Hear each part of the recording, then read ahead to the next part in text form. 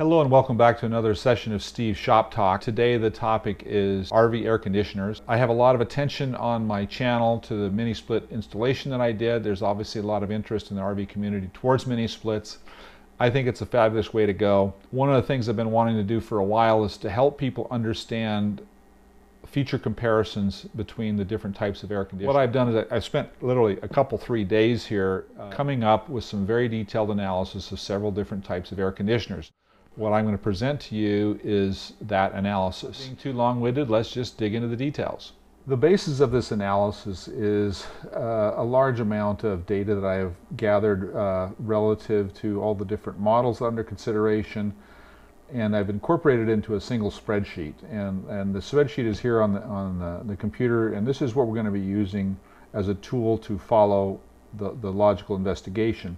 So it's probably important that I give you a little tour of this spreadsheet here. On the top of the spreadsheet I have the general type, class, rated capacity, what type of compressor, what type of expansion valve, what type of refrigerant the unit uses. This is just the basic discriminators of my three different models, which are the Amana 8000 window unit, a Pioneer mini split, an LG mini split, two Coleman rooftops, and the Nomadic 3000, which is a 12-volt DC unit. In the case of organization, these units are organized going from left to right in order of price. We have the window unit at $270, the Pioneer mini split at $788, the LG at $869, the Coleman rooftops at $870 and $1130 respectively, and the Nomadic DC unit at a whopping $4,590. So that's the array of products. And immediately below that it describes what type they are. This $270 is a packaged window unit. The Pioneer is a mini split heat pump. The LG is a mini split heat pump. The Coleman Mox, both models are packaged roof ACs, and the Nomadic is also a roof AC. Their rated capacities, and this is where the spreadsheet really comes in important, is because the rated capacity of these units are different. So direct comparison of the numbers can be problematic if you don't pay attention to what their capacities are.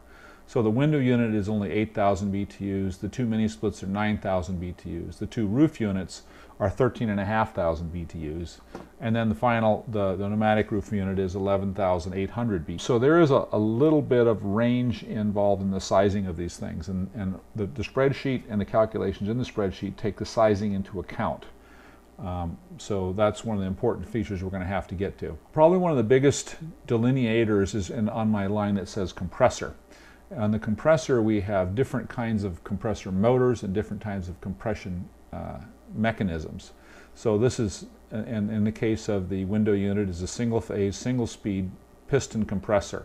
And that is in gray because that's an assumption. I couldn't actually verify that. The mini splits are different. They are three-phase motors driven by a variable frequency drive using a scroll compressor. So modern technology versus old, I'll say tried and true, but tried and inefficient technologies. The different technologies in the compressors is really what sets these units apart and what makes an efficient unit and an economical unit from an operating perspective important. There's also different expansion valve characteristics. The expansion valve characteristics go along with the variable nature of the compressors. If it has a highly variable compressor, it's going to have an electronic expansion valve in order to keep up. 4 of the 6 only have simple expansion devices, and the 2 mini splits have sophisticated expansion devices. And I have the refrigerant type in here, mostly just to note that they all use the same refrigerant with the exception of the 12-volt unit, which uses a automotive refrigerant. So that's the orientation of the spreadsheet. Now we're going to dig into the differences as we started. We're going to look at the LG mini split versus the older Coleman rooftop air conditioner. And we're going to dig down into the details of those and describe how they're different. And that will really set the tone for how the whole overall comparison works. Drilling down into the spreadsheet, we're going to look at these first 2 rows for the LG mini split and the Coleman rooftop. These are probably the most important and most revealing specifications here. If we look at the capacity line of the LG, we see 3 different capacities listed. This is nominally a 9,000 BTU unit, But this is being a variable capacity unit, can reduce its capacity all the way down to about 3,000 BTUs and all the way up to almost 10,500 BTUs. And this is a very significant feature of this device because it helps to manage the performance overall. As opposed to the Coleman, which is a 13,500 BTU unit, which is a single fixed capacity unit. Its only method that it can use to vary its capacity is by turning on and turning off. If it's overcooling the room, the only alternative is for it to shut down and wait some time and then come back on again. The next line that's of interest is how much power each of these units take to operate at this. So this 9,000 BTU unit requires 732 watts to produce that 9,000 BTUs. This 13,500 BTU unit requires 14,000 watts to produce that 13,500 BTUs. These two pieces of information can be used to calculate the energy efficiency ratio of the units, which is the next couple of lines. So I'm just going to point these out and then we'll explain them. So the efficiency rating of this unit is 12.3. That is the ratio of 9,000 BTUs to 732 watts. The same comparison for the Rooftop unit is a ratio of 13,500 BTU to 14,000 watts. So that ratio for the LG unit is 12.3 and the ratio for the roof unit is 9.6. This seemingly makes sense, although this unit is larger than this unit. This unit uses about half the amount of power this one does. So overall, this unit produces essentially 12.3 units of cooling for every kilowatt used, and this unit produces 9.6 units of cooling for every kilowatt used. This is the basic energy efficiency ratio that is used. In terms of air conditioner capacities, you're often seeing what is called the seasonal energy efficiency ratio, or SEER. The SEER varies from the EER in that the seasonal portion of the EER means that this is its energy efficiency over the entire heating season. There's a fairly complex listed number of days at certain temperatures that a manufacturer uses to calculate the seasonal EER. It is not something that you can arbitrarily calculate from information. You have to have very intimate information on the performance of the unit in order to calculate it. We can't do that. In general, variable systems have not only better EERs, but much better SEERs than fixed capacity units. But for the purpose of this examination, we're going to fix ourselves on the energy efficiency ratio, EER, which is its performance at 95 degrees Fahrenheit. And so all of the data in this chart is computed on using those figures. So the performance in the upper section here is for cooling. There's also performance in here for heating, because while the heat pump, the mini split is a heat pump, it includes a heating capacity at the same time as its cooling capacity. It all comes in a single unit. The Rooftop air conditioning system does not. Its heating capacity comes from the installation of an additional resistance element in the heater that provides heat. And the two different methods of electrical heat here are very important. So going back to the LG unit, we can see that the 875 watts are required to produce 10.9 kilowatts of electric heat. Again, using the same ratio, this is called a coefficient of performance, so that this 10.9 units of heat generated by 875 watts means that 3.65 units of heat are created for every 1 unit of electrical power. And that's powerful. It produces a much larger ratio of heat per unit energy used. It's very efficient. Opposed to the Coleman Mach unit, it produces 5.6 kilowatts of heat, which is about half of what the mini split produces, but it requires more than twice as much power in order to produce it. So its efficiency at producing this is about maybe just a little over a quarter of what the mini split produces. So if you were to use this for heating your RV, you can get 4 times more heat out of the heat pump than you can get out of the heat strip that's installed in the Rooftop air conditioning. And this is a a very powerful thing. And if you are one who likes to spend time in RV parks where you're plugged in, this can be a very efficient method of heating your camper as opposed to using a propane heater. Continuing on with the comparison, the next comparison section here looks at the airflow of the fans in the unit. I think we're all very familiar with the loud blazing sound of the fans in a rooftop unit. So we'll start with the rooftop unit first. In this particular case, this rooftop unit uses 320 cubic feet a minute of air circulation to move its heat.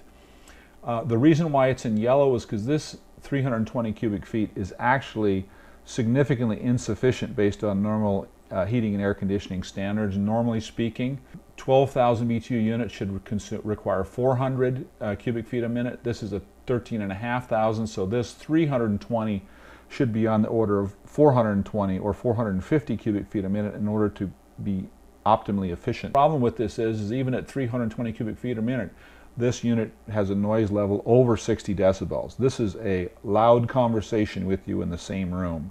That's the magnitude of 60 decibel sound. And I think we're all experienced with that with having a rooftop AC, so that's why I make this comparison first.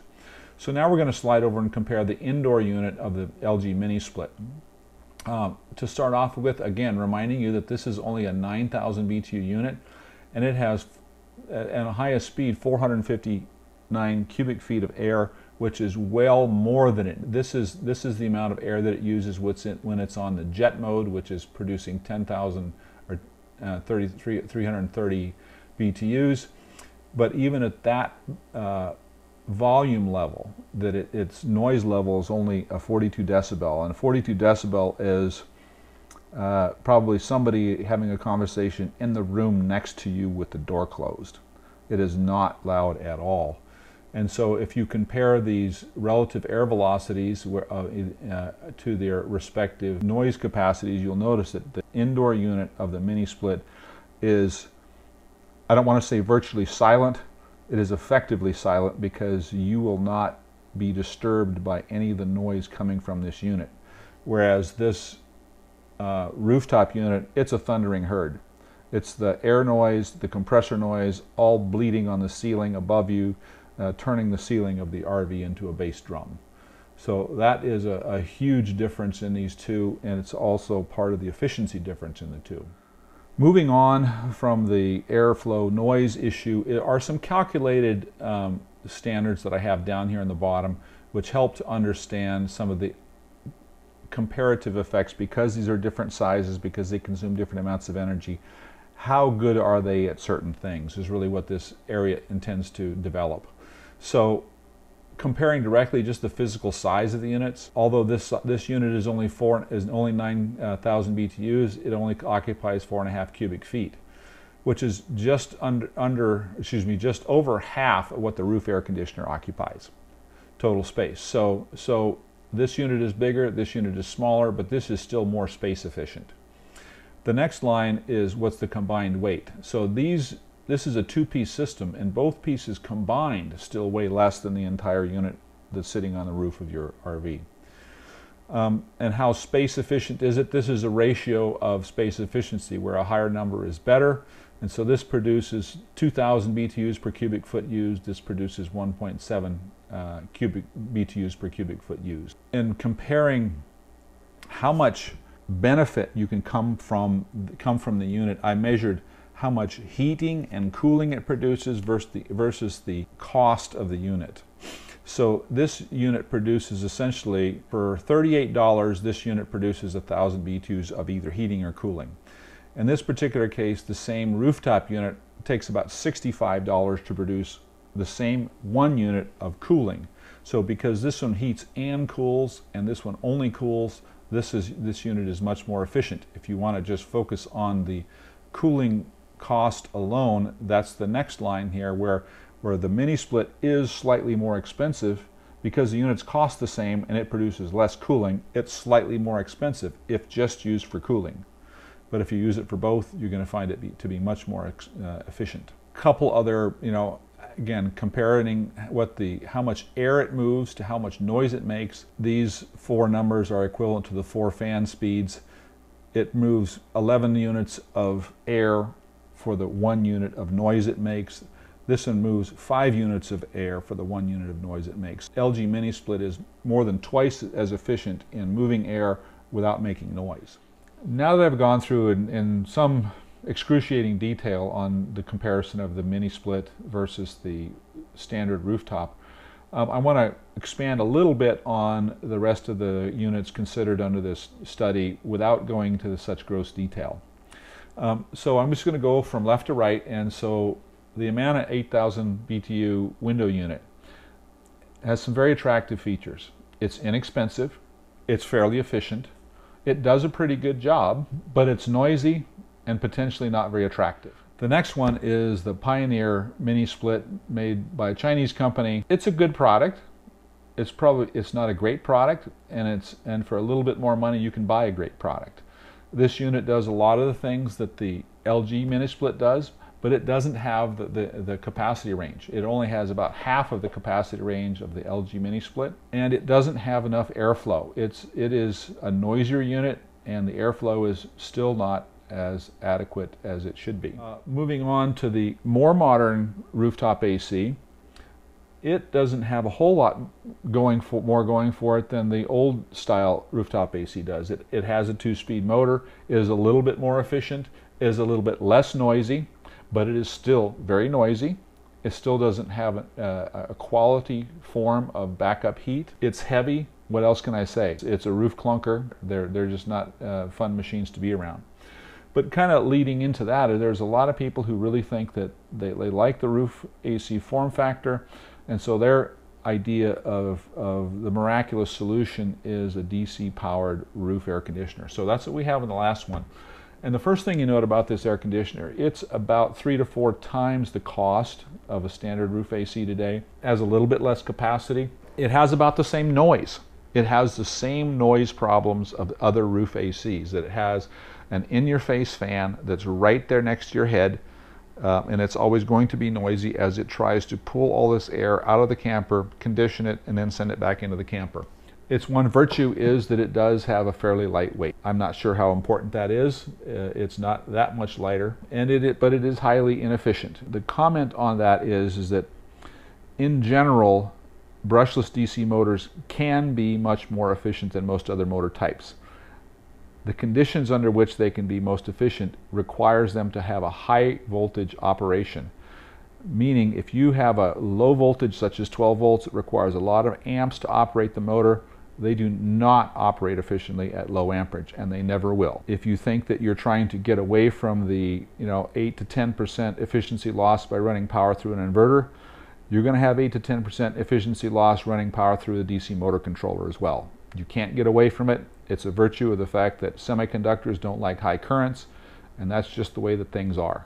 If you truly want to go to a DC unit, there are DC mini splits made. They're 48 volt or higher, and that's how they obtain the high efficiencies, is they get away from the high amperages inherent in low voltage DC power. That's just the physics of it. Thanks for hanging out with the Shop Talk for me.